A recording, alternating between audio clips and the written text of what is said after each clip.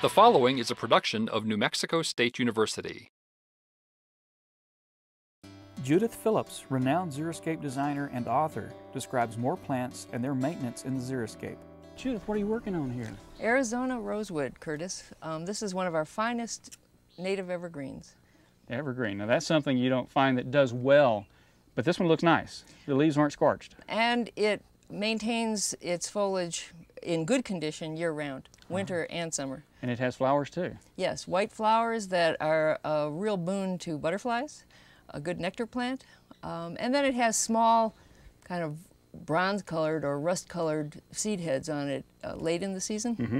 They're not unattractive. They're dead flowers, but they're pretty. And they break off generally in the wind, and so they really don't require a lot of pruning. Judith, where can this plant be grown? Throughout the Southwest, generally below 6,000 feet, I'd say it would be very adapted. Judith, what's this with the orange fruit here? That's little leaf sumac. Sumac? Is that poison sumac? Not at all. In fact, the fruit can be used to make a lemonade-like drink. Actually, it's very refreshing, isn't it? Yes, I've very tasted much. it. And very citrusy. That's right. What are other characteristics of this plant? Well, the small leaves make it one of the most xeric of the sumacs, although most of the sumacs are fairly drought tolerant, and at least the southwestern ones. You don't have to rake them in the fall. Right, red fall foliage also. I see another beautiful plant right behind it here too. That's the jujube, Japanese date. It's beautiful, shiny, glossy leaves, nice zigzaggy form. That's one of the things I love about it. In the wintertime, it has a really nice silhouette against the sky. And where will it grow? It's another one that's fairly cold hardy. It's actually native to the Mediterranean, but in the Southwest, I'd say again anywhere 6,500 feet or lower. And for a xeric plant, it produces really good fruit. It does. Judith, what is this bright green plant out here among the gray desert plants?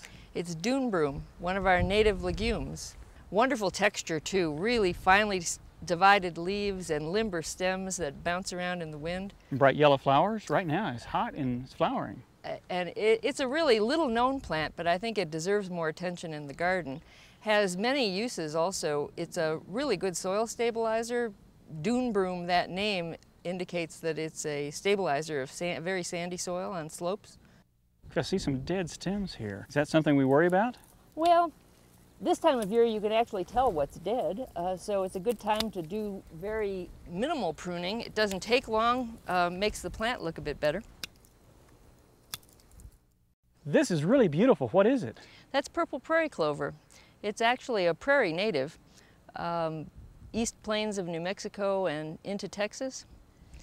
But will it grow throughout the Southwest? Yes, it's very heat tolerant and drought tolerant once it's established. Roots really deeply, down to 6 feet or more. Wow.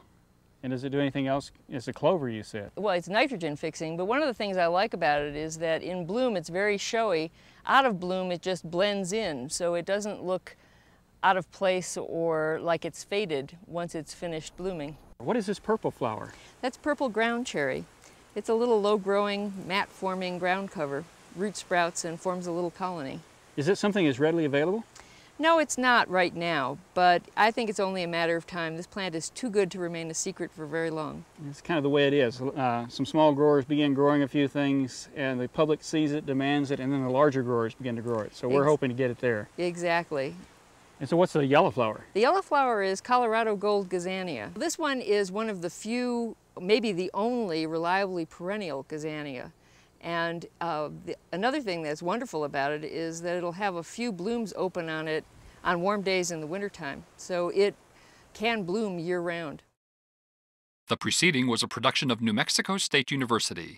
The views and opinions in this program are those of the author and do not necessarily represent the views and opinions of the NMSU Board of Regents.